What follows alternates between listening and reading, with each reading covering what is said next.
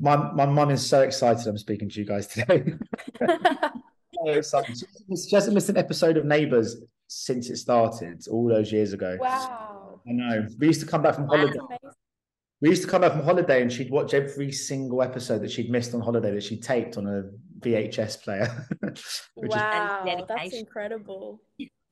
anyway. I'll get on with the interview. Just thought I'd let you know that. So lots of people would have just carried on where they left in regards to the kind of neighbours when it kind of finished and now it's kind of come back with this kind of new chapter. Do you think it's proven to be a really wise decision to have given the characters and given Ramsay Street that kind of 2-year gap? Yeah, no, it really does make sense. It's a fantastic sort of theatrical premise, really, to say that's 2 years, because then we can just tell you what happened in that 2 years whenever we need to.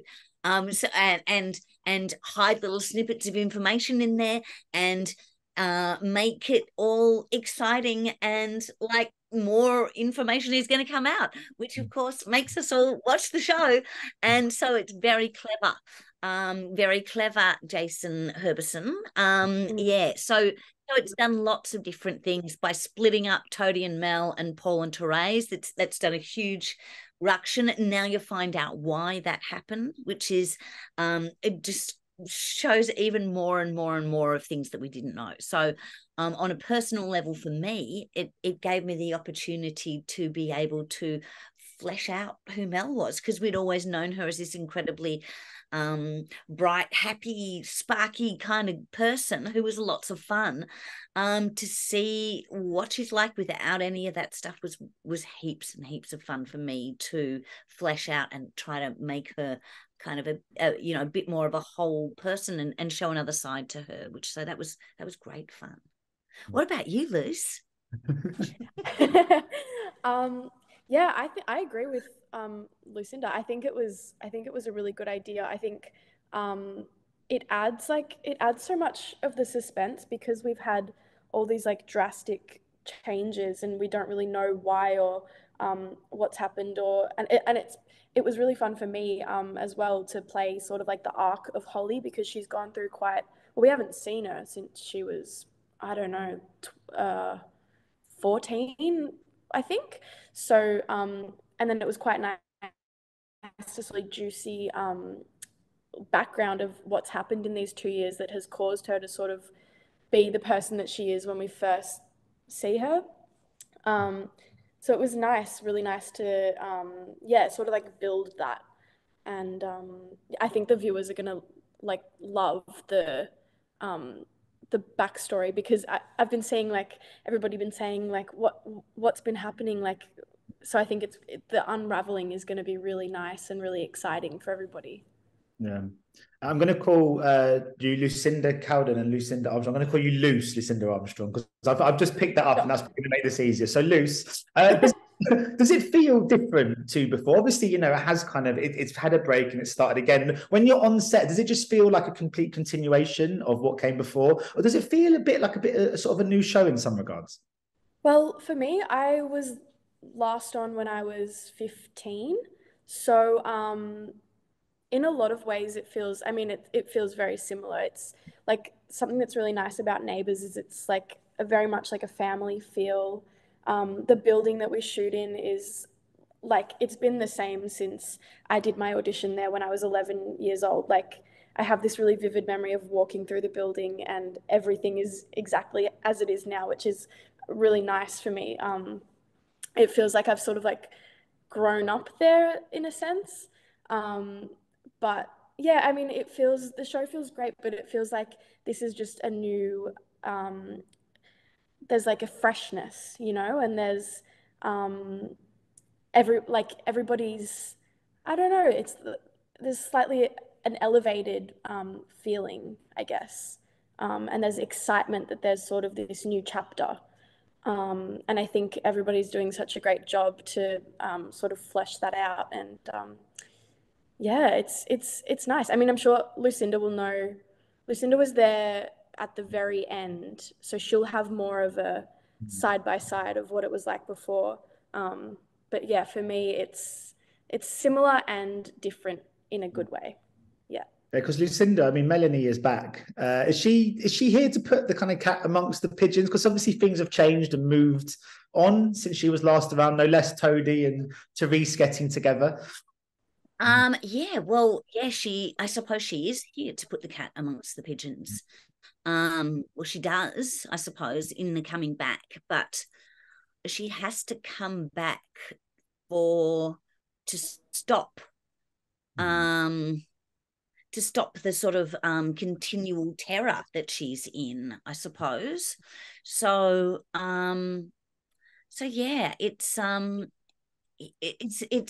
real dramatic kind of trope to throw in there, if you know what I mean. So yes, she comes back for Nell, because hurting Nell is worse than her being hurt. So she comes back for Nell, but she doesn't come back to break up Toadie and Therese. She doesn't have, the other things happen that of course we can't talk about yet as to why she stays. So initially she only comes back to own up to what's actually happened and to tell that story, to stop all the whys and to stop all the questions, and she can see that everybody needs to know why she left. So she comes back to tell them, really, and she's facing the consequences of her actions is the other thing that she feels she has to do for her own moving forward in her life. She can't just keep running any longer. She's got obviously a trademark laugh. It's such a wonderful laugh. I mean, you've had to. I hear it for a little while. As I say, there's been. Because it's been 2 years without it. Did you have to practice it in the meantime? Keep those vocal cords warm? It's a bit like starting a car that hasn't been started for a year or so. You kind of need a bit of WD-40 or something. To get it. I don't want to go into spoiler territory, but does it feature? Oh, sorry, go. Well, initially, when she comes back, everything's so terrible for Mel that there is no laughing initially. So, it takes a while till she tears up enough to start that stupid laugh again. Yeah, I don't want to get into spoiler territory, but what might it feature, that laugh again in this flashback week? Is it in the flashback week? Maybe, because there are happy times in the flashback week. So if you're likely to get it anywhere, you'll get it in the past. And Luce, I was going to ask about Holly. I just wondered, did you kind of watch any old episodes of Izzy to help find your role, to kind of match some of the characters' traits to her mother?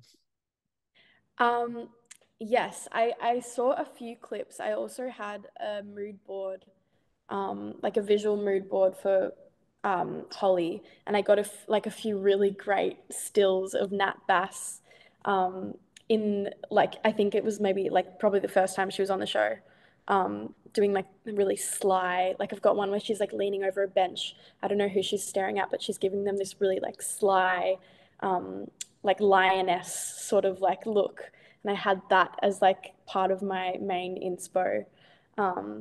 Yeah. I quite like to see her have a kind of more dark, more manipulative side, a bit like Izzy. Maybe we'll see that in the future. Who knows? Who knows? I mean, I think she does share a few traits with Izzy, for sure. So yeah, it's an interesting mix of Carl and Izzy. And I think it's fun to play for sure. Yeah. Cool. Well, thank you so much for your time today, guys, and just good luck with the rest of your shooting and stuff, and hopefully we'll catch up again one day. Who knows? But loads more stuff has no doubt happened. Absolutely. Ladies and gentlemen, you're watching Hey You Guys! Hey you guys! Hey you guys! Hey, that's what they all say. Hey you guys! Hey you guys!